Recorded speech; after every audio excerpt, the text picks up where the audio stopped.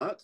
So, if anyway, we will move on to our speaker of the month, our uh, of here from Canada, Micheal McAdam. Well, hello. How's everybody today? Happy to see you. Oh, happy to be here. I really enjoy this. And, full disclosure for your listeners, I'm not actually an artist. I'm a writer, and I publish, and I do almost everything to do with making comics except the actual drawing part. I kind of have to outsource that. So, Well, that's forgive me. how you work with artists and how you're part of publishing and you're making this happen. So it all works together. It does. It does indeed. I've learned so much about collaboration, and about how to share is the better word, I think. Share your vision with the person you're working with because they are not your slave. You're not their slave. You both are on a journey and you've got to meet on that journey and you've got to walk it together. So, I've over the years have been learning a lot about that.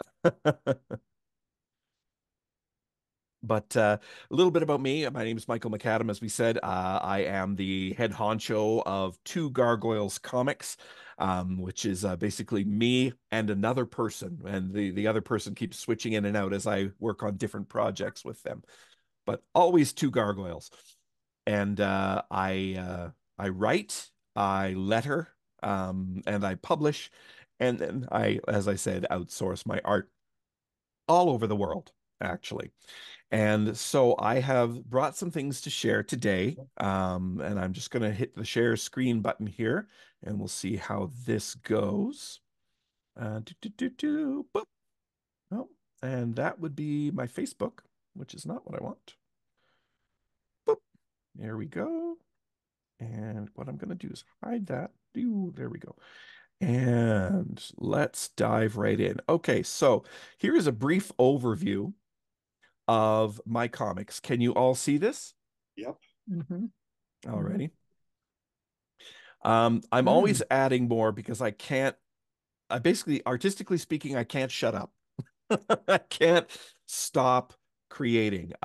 So I do have to watch out though. Like I do finish projects. I don't just start 20 of them and then abandon them. No, I'll start 20 and I will finish 20.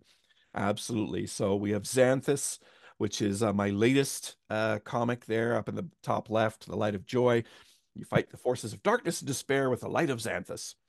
The middle comic, Twilight Detective Agency Girls Out, is actually the only comic put out by Two Gargoyles that I didn't write. It's all done by my good friend Mike Rieger. He does the writing, the scripting, the art, the everything. Thunder is my Canadian superhero because I wanted to tell a story about a superhero from Canada, not from New York or Los Angeles. Gloaming is my horror comic, which is about a small town that is in the middle of nowhere, and you can't really tell where it is, and you can't leave once you get there until you figure out why you're there. Spectrum is my LGBTQ focused comic that I use superheroes to talk about the idea of coming out and realizing identity and that sort of thing. But it's much more about the people than it is about the superpowers.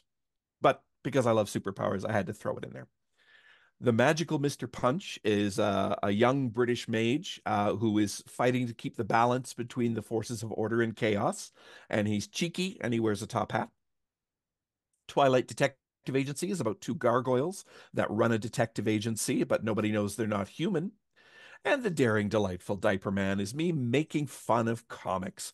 Everything in that comic is a parody of something or someone, just to show how ridiculous it all is. So thrills, chills, giggles, and laughs. It's all on twogargs.com. And you had another one right in the middle at the top. Which one's that one? Oh, Girls Out. Twilight Detective Agency Girls Out. That's the one that is not written by me. It's written by Mike Rieger, and it is a spin-off of Twilight Detective Agency, but starring two female gargoyles. And it's a bit of a statement. Mike wanted to try an experiment where, unless there was a story reason for a character to be male, he made them female. because he wanted to tell a story that was the antithesis of the trend in a lot of comics, where it's like male centric or male focused. So he is trying to tell a story that features primarily women and monster women. I have to say that Gargoyles is a wonderfully terrible pun. Yes. Gargoyles. Well, they are. Yeah, so I diversify when I create because that's just sort of my process. If I get bored working on one project, I just, sidestep to the other project, and they both move forward. But sometimes at different paces, because I will keep working, but not always on the same thing. And that's how I sort of keep my production levels up, I guess would be the way to put that. Let's see. Boop, boop. Uh, my latest comic here. Let's see. Where is he now? There he is. Whee! Xanthus is basically me studying the idea of fighting depression. And yes, once again, because I just can't get off this topic, I do use superheroes as my metaphor for this. But in this instance, instead of, biff bam sock pow fighting supervillains, he's literally fighting the darkness in all of us. It's a study of mental health. It's a study of overcoming mental adversity. And also, I really just like yellow. So I wanted to equate yellow with joy. And so that's what I've done. Let's see here. Dude. It starts in outer space. We introduce Xanthus, who's an energy being.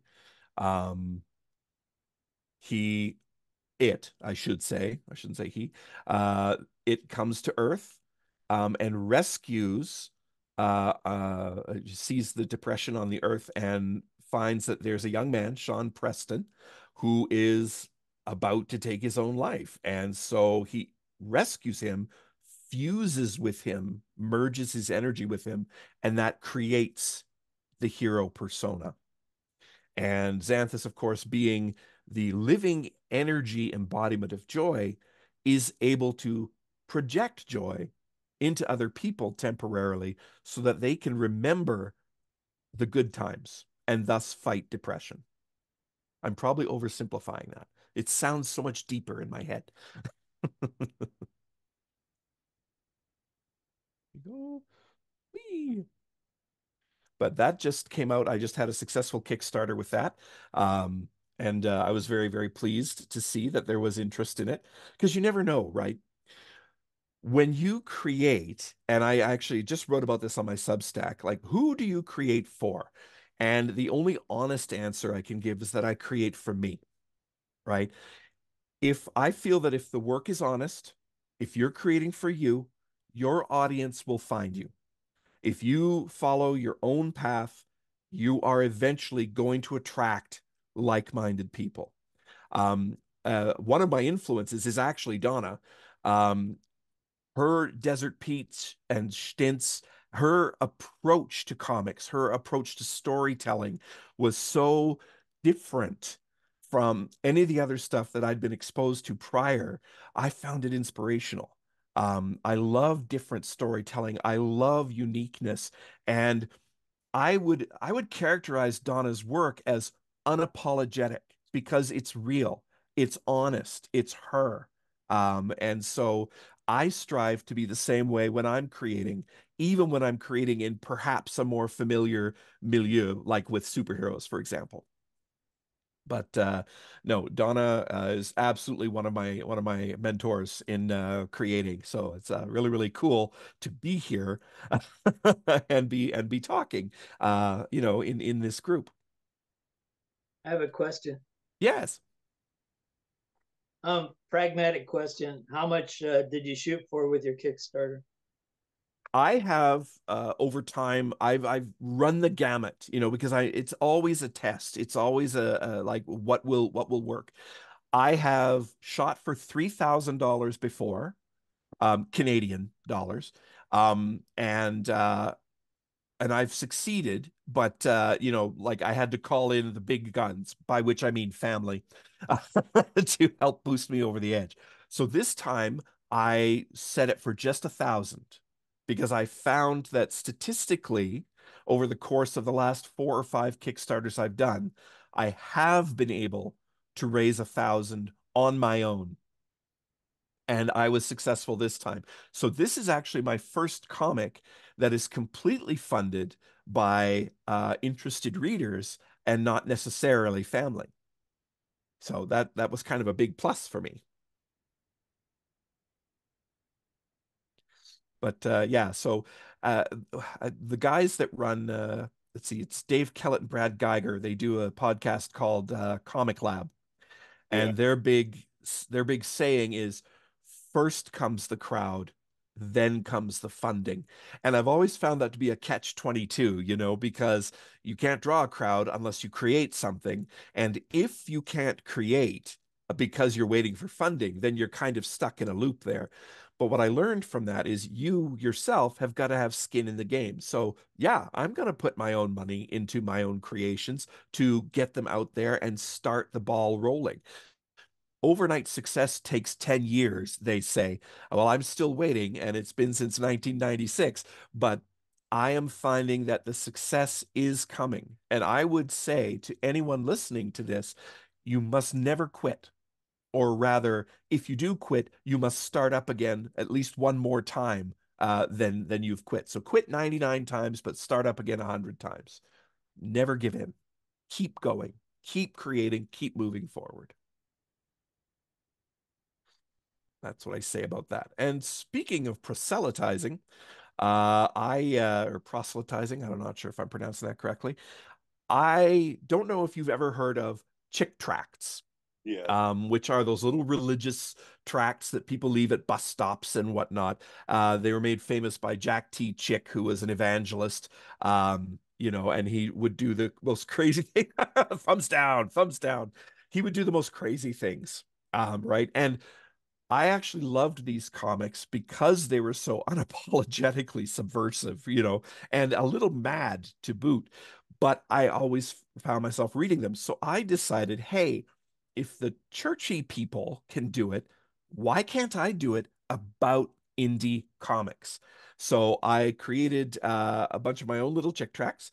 This one's called The Indie Conspiracy, and it's all about the evils of the indie creatives who are sucking the life out of the corporate masters of large corporations, you know. Um, and hang on a second while and boop, there we go. There's a conspiracy afoot that you probably don't even know about. And you know, because they always start that way. The chick tracts always draw you in with some inane or insane proposition. There are people writing and creating their own comic books, peddling them to unsuspecting readers. And you won't usually find them in stores, but if you go to your local comics shop, you may find them in a secret, coded section labeled with the words local creators. These are independent comics called indie in hushed tones by the conspirators. So the whole setup, the whole joke to me doing this is to make it seem like it's this horrible thing that's taking over the world. And then, of course, leading the audience down the garden path until you finally realize, no, this is awesome and it's fun and it's your salvation is at hand. And that I love doing them. I love handing them out at conventions. People actually have stopped by my table asking if I have new chick tracts. So I don't know how to gather them all together in one sort of compilation, but I anytime anyone orders a comic from me, there's usually a chick tract that I throw in with them. So they get this little extra bonus.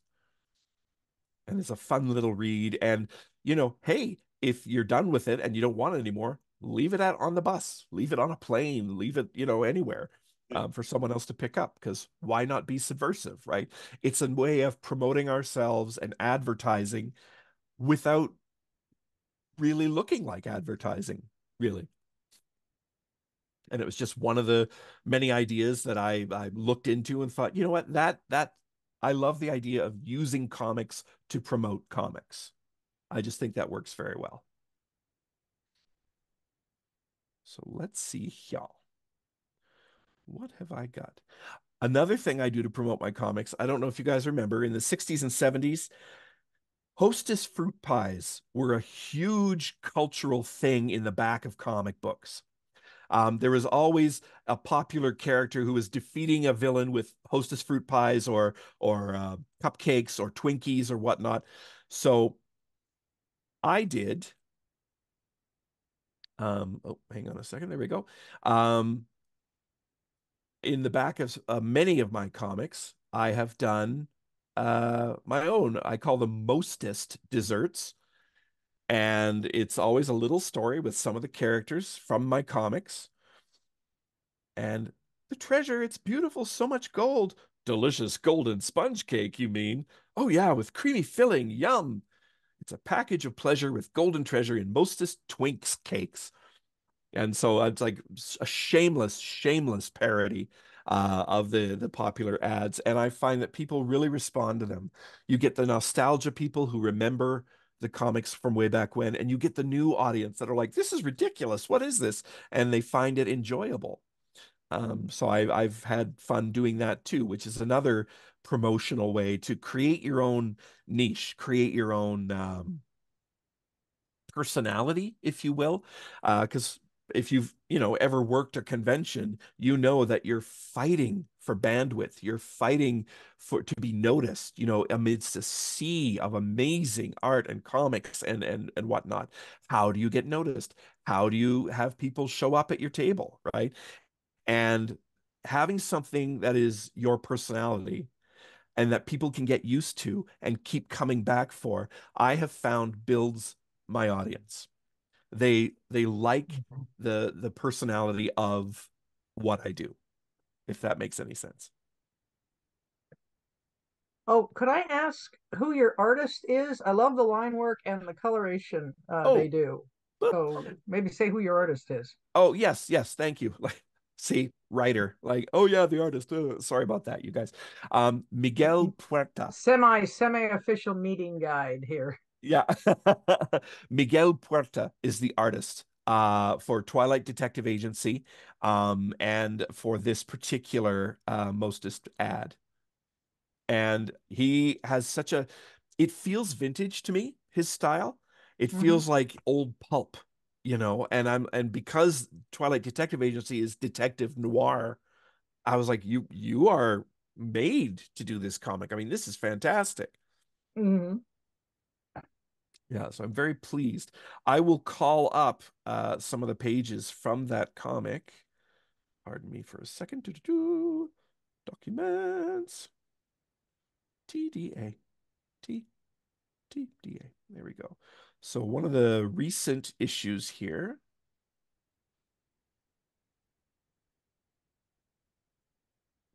Boop. Like, I do the comic in black and white with colored narration just so Ooh. the I could read that. And his his tones, his grays, his pencils, they just really suit the feeling of the book, I think.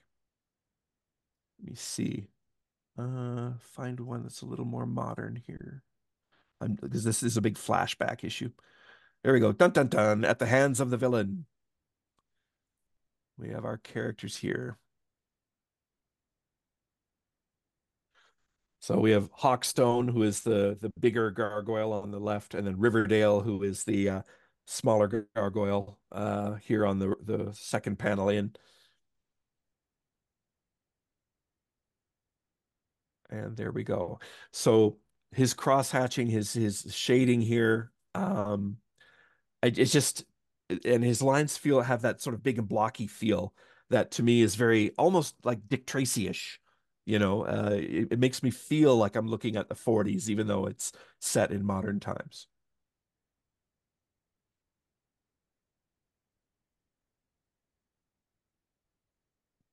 Yeah, Miguel is from Mexico. I Mhm. I found him, as I find most of my artists actually, on Facebook.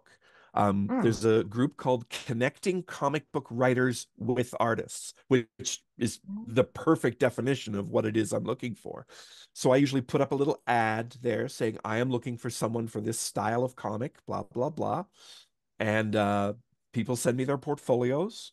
And I go, okay, who seems to fit the most with blah, blah, blah. And away we go from there.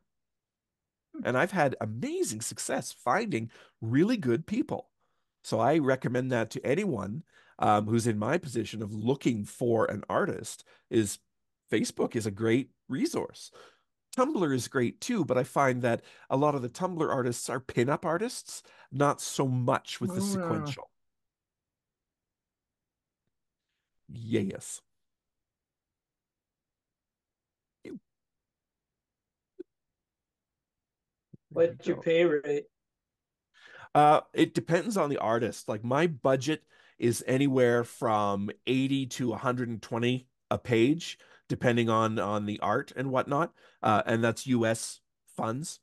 Um, we usually discuss budget and what's sustainable and what's not. And some people lowball me, and I'm like, no, no, you're worth more than that. Let's bring it Mhm. up a little bit because it's actually a personal annoyance to me when people try to lowball artists or when they try to Mhm. get something off an artist, by negging them or by saying, "Oh, well, my budget's only $20 a page." I'm like, "Well, then you can't afford to do a comic." No. And this Exactly. is just the reality. It's like, Mhm. I mean, if someone said to me, my rate is $300 a page, I would say, thank you very much for your time. Unfortunately, that's not in my budget. But I would never try to get them to lower their rate. Like, and I will say this to artists right now because a lot of the people I work with have horrible self-esteem. I'm like, you need to charge what you're worth. I mean, And you are worth more than you think. oh, Mhm. definitely. I mean, at the very least, when you think of it as in per hour minimum wage, Oh gosh. Yeah. it, Yeah. I mean, a fully inked page I can do, not counting the blocking out and inking. The blocking out and planning part of it averages about uh, 5 hours if I'm really. But at the same time, you don't want to rush it that much. So based on that, a minimum of 100. Well, yeah. Mhm. I mean, what's minimum wage in Washington? $15. Okay, so if you had like 6 hours, $90 is minimum wage. Yeah. So a Mhm. hundred bucks is not that much more. And I believe people need to really start understanding that. They really Mhm. do, because like to me, art is magic. I don't know how to do it. Other people do. But I want to pay for that service. And yes, I'm not up there in the big leagues, with my $300 a page budget or whatever, but I don't expect people to come down from what they need to live. Do you know what I mean? Because it should be sustainable. It should be livable. 100%. Yeah, I mean, I have this little anecdote of of one time doing a gig for a guy in a bar, and rule. The other lesson is not to get arrangements from a bar, but it was sort of like for a piece of bad Christian art for $50, and along with it being an unpleasant assignment, as each hour went by, the value of my work felt like it was going down the drain. Mhm. Yeah, and I find that, and I'm not even the artist in this case, but I find that debilitating because you can only deal with that onslaught of negativity like so long before you start to feel like crap, right? And it makes it harder for you to get up the next day and be like, no, I'm going to keep creating, I'm going to keep working, while other people are trying to devalue you, and it's like, no, no, no, no, no. I have a friend that yelled at me because I was doing comics and not building in a writing cost to them. Like I wasn't paying myself anything. And she's like, if you're going to do a Kickstarter, maybe pay yourself. And I'm like, Oh, it literally hadn't occurred to me. And I've been doing this since 1996. Oh, she tore a strip off me. And therefore, I realized how easy it can be to forget your own needs when you're in this weird and wild and wonderful world, you know. But so I reiterate again, please, please value yourself and charge what you're worth. So 100%. I worked for Marvel Comics, and we had 1 day turnaround. I was just an inker, and so I started out at $90 a page, and then ended up at $110 a page. For a So one that's day the way that turnaround? worked. As yeah, 1 day turnaround as an inker. Wow. And how many hours would that be? With I know a 1 day turnaround is for a single page. Depending, single page, yeah. It Yeah. would depend on, the complexity of the thing I was doing. Big crowd scene with the X-Men, and Oh God. yeah, that's 8 to 10 hours maybe. Yeah. Wow. So crowd scenes are, I mean, I don't know. I don't want to know how long it would take to do some of those crowd pages that Phil Jimenez and George Perez are famous for. Right.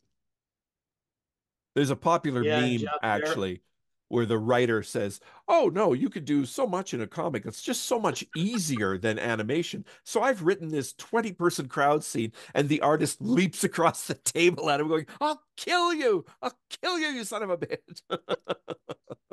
I mean, 20-person piece of cake. That's Yeah. nothing. Civil War, that's something. Right? Gosh. Christ. And remember, there's a rule in comics, and you've seen it work too often. You're not allowed to draw a good horse. You know, you taught me that. And now I cannot see a horse in comics without taking a really good look at it and going, no, no, that's not a good horse. No. Now, I have an exception. I have an Yes. exception. If you draw it in your style, Stephen Notley, Yojimbo,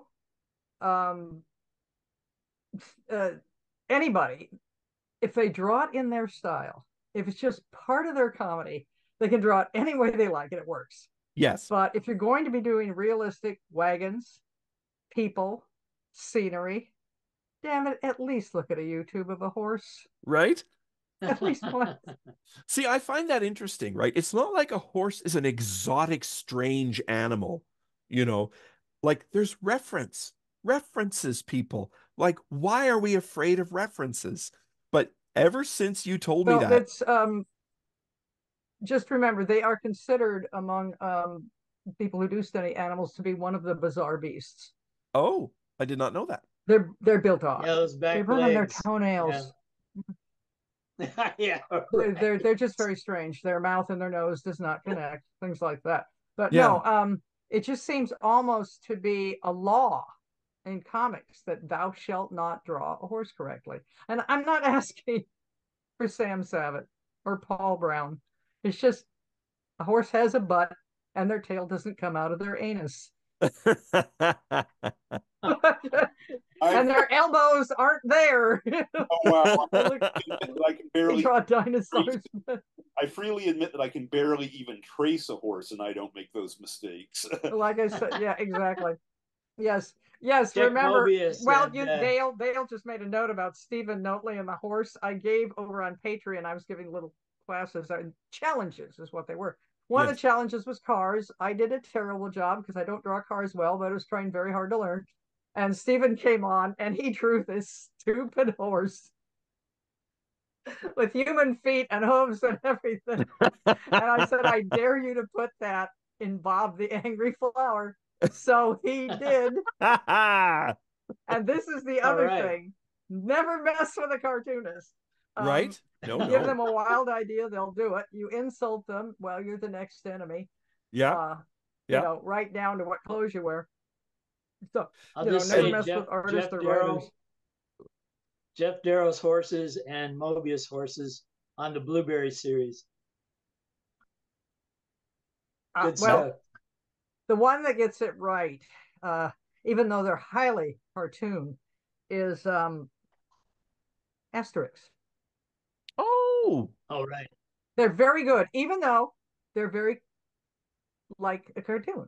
yeah. Their heads are too big, they have little skinny legs, but every joint, every bone, every proportion is correct. That's They're very good interesting. horses. Yeah. I Oh, know, it He's sounds very crazy. You look good. at Asterix's horses and you're going, what? But they're correct. It's just, you know what they are? They're homunculus horses. yes. You remember what a homunculus is? Yeah. Yeah. The Little, drawing that yeah. shows the body, you know, the head is biggest, the hands are big. What is most important to your body is drawn on the figure. You know what that is. Yes. Okay. Well, I basically consider them homunculus horses because other than the wild stretch and squash, they're extremely accurate. I want to talk about the power of the cartoonist because Donna, for a while there, you were going through a phase of being an art witch because everything you drew happened. That's why I started trying to draw happy things Yeah. because See, we I felt talk like about Buffy the Vampire Slayer. right. Well, we talk about artists as interpreting the world around them, right? But how interesting that for you, you seem to tap into something where the world began to interpret you. And Well, I just find if that I interesting. drew it and if it was published, if it became public, then it Yeah. would happen. And so it was Wow. like, maybe I better stop drawing this stuff like this. Yeah. I You did a did my book. best. It You did a didn't book really called Little Deaths, right? Was that what the title was? well, a little death is something completely different. That's do you remember Kevin Bowes? If you don't mind me talking about another artist at this point, Kevin Bowes did a little death. What was it? A little death. No, the Virgin Project. The Virgin Project. That's what he did. Okay. Yes. And wonderful, wonderful stories.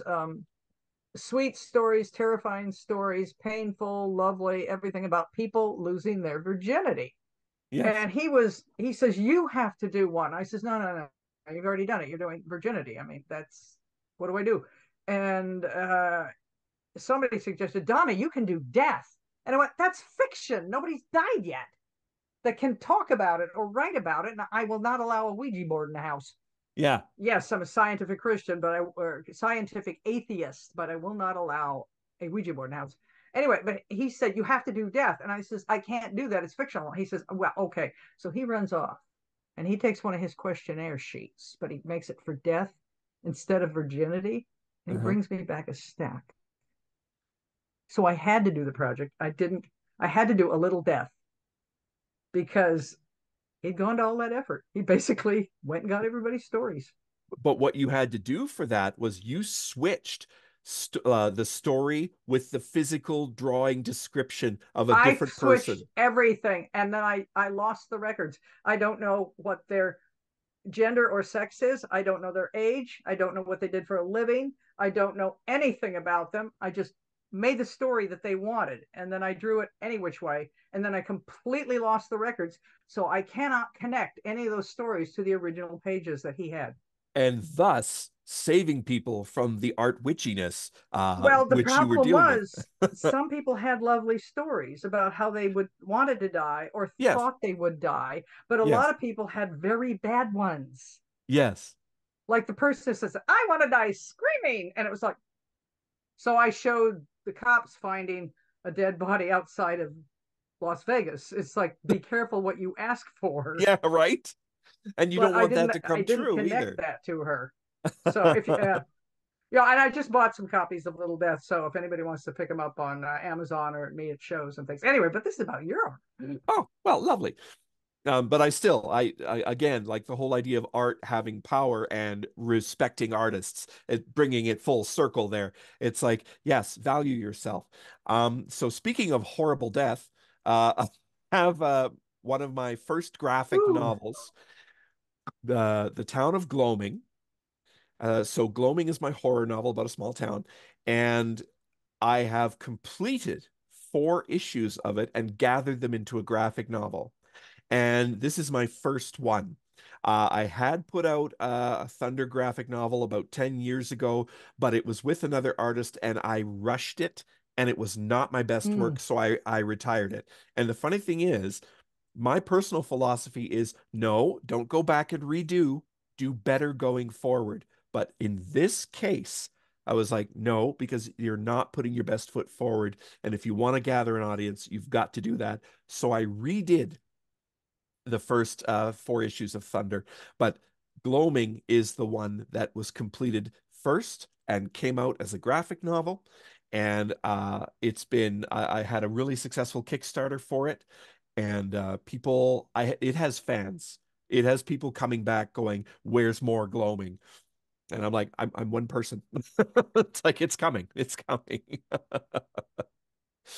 But Gloaming is about this the fellow on the right there is Doug Carter. He's a journalist. He comes to the town of Gloaming looking for this famous child rock star that he's written a book about. And he's like, as a rock journalist, he's followed this kid's career for, a couple of years. And then somebody told him, "What are you talking about? There's no such kid." So he comes to Gloaming to prove the kid's existence. And that's page 1. And it gets weirder from there, as you can see by the United States Marine Corps werewolf who is looming over him on the cover. This art is done by Kyle Burles, who is local here to Calgary. He's a friend of mine. He and I, ironically, were in Orlando going to Disney, and there was an abandoned hotel next to our hotel. So we spent an afternoon there taking pictures and looking at everything. And from that, we came up with the idea of a pretty creepy small town. And we went on from there. Let's see here. Do I have any Gloaming pages? I didn't know how much we'd be covering today, so I didn't queue up every single thing ever that I've Well, done. it's we normally do this for an hour because it's Saturday. People do have other things, and also public speaking is strenuous. So we kind of set it at an hour. So whatever fits Yes. into that hour. Oh, lovely. All right, so let's see here. Boo, boo, boo, boo. All right, so we have Carter, and Baxter is the United States Marine.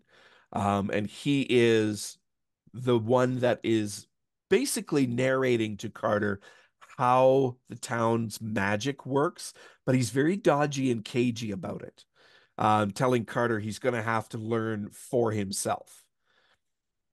Um, and so, of course, Carter, like, there's a lot of scenes. Oh, there's me. Whoop. That's my cameo, having my coffee knocked out of my hand. There we go. So Carter has to figure things out as he goes, because the secret to Gloaming is you can't leave until you figure out why you're really there. Mm-hmm. So it's got a little bit of House of Mystery. It's got a little bit of those, Tales from the Crypt Keeper kind of vibe to it. And although the first 4 issues are one story arc, from issue 5 on, I'm going to begin doing smaller stories as Carter begins to investigate Gloaming and uncovers all these little stories. So I'm looking forward to that, and I'm writing that right now for Kyle. Alrighty. And then, of course, I couldn't leave my boy alone here. So here he is, Thunder, who is my Vancouver dwelling, half Norse god, half Canadian, super polite character. And because I really wanted to tell a Canadian story. And here he is in his jammies. Because I don't do superhero stories like the old 4-color ones. I like to write people. People come first because that's what's relatable. Who is this person? What is their motivation? What is their life? What can we as readers participate in? And this art is done by Mark and Marvin Marvita. Mark does the line work. Marvin does the colors. I've been working with them for about 8 years now, I'd say, and they always deliver. I mean, they're just a fantastic pair. Really enjoy them. And then we have a dog, because you have to have a dog. He's a Chow Chow, and his name is Chairman Mao, which I don't know if I'll get in trouble for, but I guess we'll find out. Let's see here. Oh, blah blah blah blah blah. I came up with Thunder as having a Norse background, and I put out my first issue just as the Marvel Thor movie came out. And I was so upset because I don't know if you guys have ever run into this, the parallel development where you have this great idea and you just put it out, and then something bigger and louder has the same idea. And so you end up looking like you copied. But it's I find it endemic to the creative sphere, right? There's no such thing as creating in a vacuum, really. Like there will be someone else out there that has a concept similar to yours. And so you kind of have to put up with that. You kind of have to, it's like, no, no one's telling my story the way I am, so I'm just going to keep going forward with it. Yeah. So It's frequently anybody who believes that there is such thing as an original idea. I point them to the Stiff Thompson Index of Folklore Motifs, right? which Yes. has every single concept with a number. Yes. And how many times have we seen the hero's journey? You know, like how Yeah, many but remember times? what the hero's journey actually is Ah, and why. Okay, I want a bumper sticker that says, slow down, you're not going to get to the egg first. That's what the hero's journey is. getting to the egg first. Well, remember, it's for guys. Women go out and meet death. Oh, see, Titanic. you once said, and I believe this to be true, that you could argue mythology with Joseph Campbell. And I agree with No, that. what happened? Okay, 7 years old, before Joseph Campbell wrote anything, I'm sitting there reading books in the library and all the rest of this stuff, and I started to just relate them to what they were actually about. I said, that was fun, and then I didn't write anything about it. What did you say about having a good idea and somebody else runs with it? You're right. No, I'm just, the hero's journey is basically the sperm. And Fair. well, it's what it is.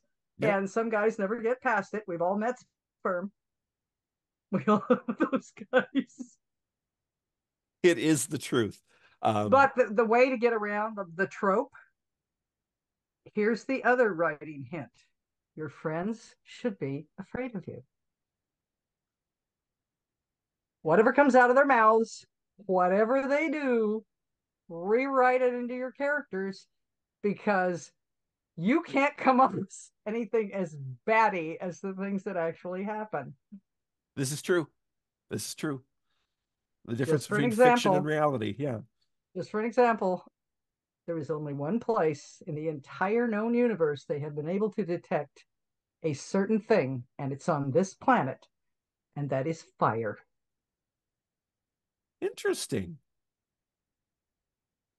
Huh. You can't come up with weirder than that. No, no. The But the difference. look to reality for your originality. Oh, 100%. It's just 100%. it's everywhere. It's corny, it's stupid, it's funny, it's dangerous. What is it they said? If you don't let God write scripts because he writes the most off the wall cornball scripts. Yes. All of this stuff. Yes. Anyway, but I'm just saying that the whole thing about people worried about tropes or what's original, just write literature. Literature is writing what you know, what you have seen happen. Yeah. Yeah. And like you say, with your book about, a guy in his pajamas, we can all relate. Yeah. Totally. My final comic today is one that hasn't come out yet. Ooh, It's called Agents of Paw. Paw stands for Protect and Watch. And it's sort of Buddy Cops meets Fairyland meets Peter Pan. The idea is that these two characters here, Ruff is the wolf and Tuffy is the lion, Ruff and Tuffy, they protect children from dark fairies. They themselves work for a fairy police agency who assigns them missions to protect kids. And of course, in the first issue, they do the maverick cop trope, and they get busted back down to the IF department, or Invisible Friends department, and they think their career is over, nothing's going to happen, and then everything goes to hell, and that's what's going on in the first issue. But I wanted to tell a fairy story. I wanted to tell something childlike and delightful, but with a bit of an edge to it without going too crazy. So, of course, that's why they look so heroic with their guns and their blasting. And their guns are taken away by page 5. So, and always remember that the girls want to be with the dark fairies. Oh, 100%. And in fact, I've seen interpretations of the Seelie court and the Unseelie court where Oberon is the Unseelie court and Titania is the Seelie court, you know, the light and whatnot. But there's that dark, should I even use the word sexuality? There's a dark energy that is very attractive about the dark fae, right? And it's a natural thing in the world, you know. Yeah. That's all it is. Yeah. Hey, look, everybody's turning everything into pets. Hades has become a hero. Loki gets Mother's Day cards from his kid. Yes. You know, this kind of stuff. Yeah. And, you know, Hercules, instead of going down and grabbing Cerberus, goes in and asks his uncle if he can take the dog for a walk. Yes, the cutification. Well, it's not cutification, it's the realification. It's how do people actually relate to each other. Hades is Hercules' uncle, and that's the family dog. Fair enough. Fair enough. I They're like not that cute. interpretation. To us, they're terrifying. To them, they're normal. Yeah. So it's viewpoint. No, I I'm think sorry. that's I'm great. doing a writing class here. I should listen. No, and I love it. I love it. Speaking as a writer, I'm like, keep talking. And I'm hoping that other people identify with that as well. So I noticed that we're at 7:30 here, or 6:30 your time. So I'll just put up this where to find twogargs thing. I think everybody, if you're trying to keep up with social media, is maddening. So what I recommend to everyone is get a link tree. It's one link that you can post that is all your stuff. So all your social media, whatever you're on, Twitter, Blue Sky, Instagram, blah, blah, blah, you know. And then, of course, have your own website. 100%, you should have your own website. And I have just gotten into Substack because I'm a writer, and it allows me to blog thoughts, concepts, ideas. So I recommend. Tell you what, Michael. Yes. Just bring everything you've got to the drink and draw next Thursday, and we can have even more. I love it. I love it. 100%. I'm in. I'm in for that.